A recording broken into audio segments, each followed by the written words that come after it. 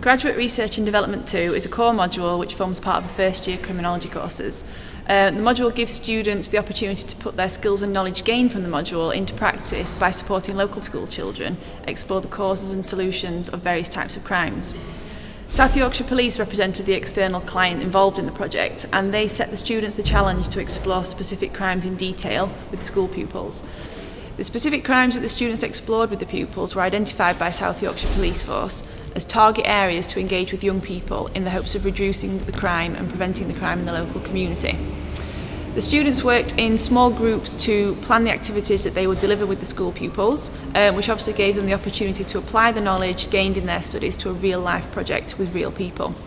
The project gave the students practical experience of working on a project to really benefit the local community. They got to address challenges and local issues that were identified by South Yorkshire Police. I think it's been a brilliant day for my students, because not only have they had an opportunity to talk about criminology, which is loads of fun anyway, but they've also been able to put a load of skills into practice that we've been trying to get them to develop in class. Yeah. What do you think has been the hardest thing for your students? I think the hardest thing has been managing the time. Yeah. Making sure that they've got all the activities to run for the full 2 hours, making sure that the activities are engaging as well, and kind of judging how long each activity is going to take. But my group did really well, and they managed to keep them all occupied right until the end. My name's Cheryl Cruikshank and I'm the Employability Advisor for Law and Criminology, and I think the Venture Matrix module and projects are really important for our students for a few reasons.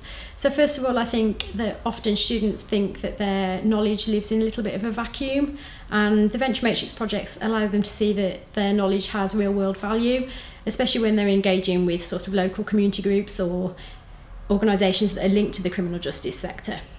Secondly, I think this is a really good chance for them to do some real-world activities. So it's not often in the workplace that you're asked to write an essay, but you will be asked to engage with members of the public or engage with stakeholders or plan a project or deliver something, and that's definitely the kind of opportunity that they get through Venture Matrix.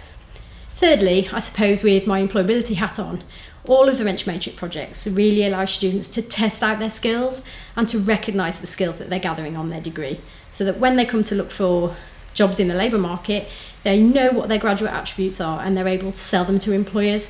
They can reflect back on their experience from Venture Matrix and really use it to sell themselves on in the future.